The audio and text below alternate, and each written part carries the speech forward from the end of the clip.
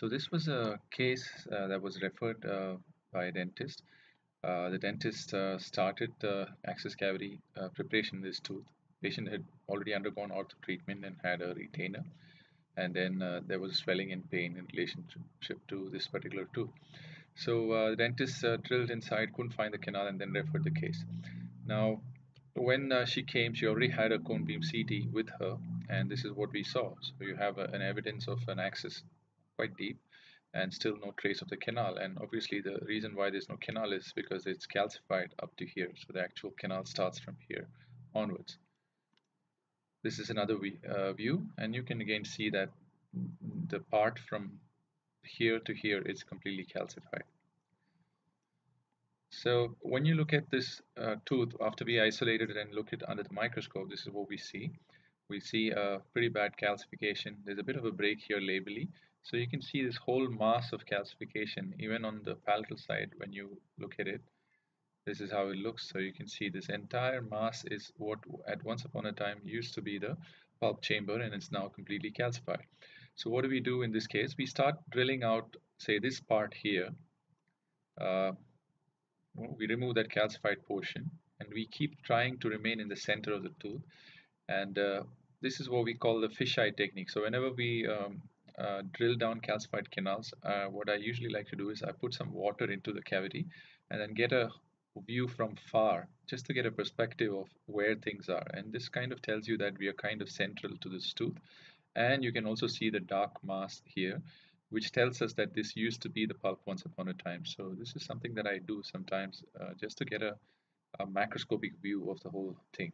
So once we're done with that, we keep drilling down in an area, and it's quite consistent. You can see the calcified mass stays very consistent, and we keep drilling down.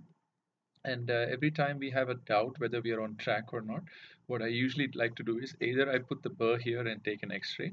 But when you're coronal, then sometimes the burr doesn't stay. We usually use a Munz burr. So instead of the Munz burr, what I like to do is I inject the Kataperka on whichever particular area that I'm drilling in, and then I inject some Kataperka there and then take an X-ray. And suppose the Kataperka is here, then it tells me that maybe I need to move slightly towards the mesial half to make sure I'm remaining in the center.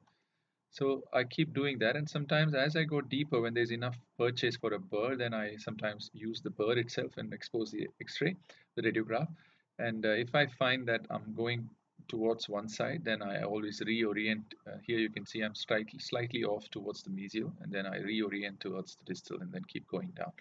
So we kept doing this, but this particular tooth we weren't really able to find out. And at one point, I was kind of confused whether or not I am going palatally or labially. So what happens is with radiographs, when you expose radiographs like this, you get a very good sense of whether or not you are deviating mesially or distally.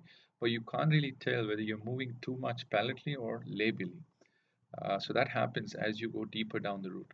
So when it reaches the stage and you're not really sure, then what I do is I inject Gataperka and then I close up the tooth. So you have this injection Gataperka as to where we were drilling in that area, the deepest part, we inject Gataperka and then close it with a temporary and then take an inter-appointment CBCT. So in the inter-appointment CBCT, you can see this is a mesio. In the mesiodistal angulation, you can see it looks as though it's we are on track in the center because there's equal amount of tooth structure both mesially and distally. But in this particular angle, you can kind of make out that we are going far too palatally. So you can see the Kataperka extruded here, and on labial to where of the extruded Kataperka, you can see trace of what looks like a canal.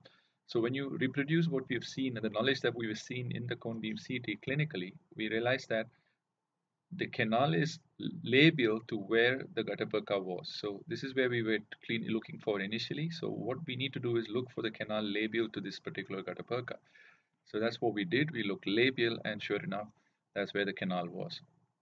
And once you find the canal, then the rest of the things is fairly straightforward. We put calcium hydroxide, and then we waited for the patient's symptoms to subside, and then we obturated this tooth. So once we obturated the tooth, of course, the tooth was discolored, so we wanted to find out what to do for this tooth. So I asked my colleague, Dr. Justin, to see whether we could avoid a crown and get away with just bleaching, and that's what Justin did.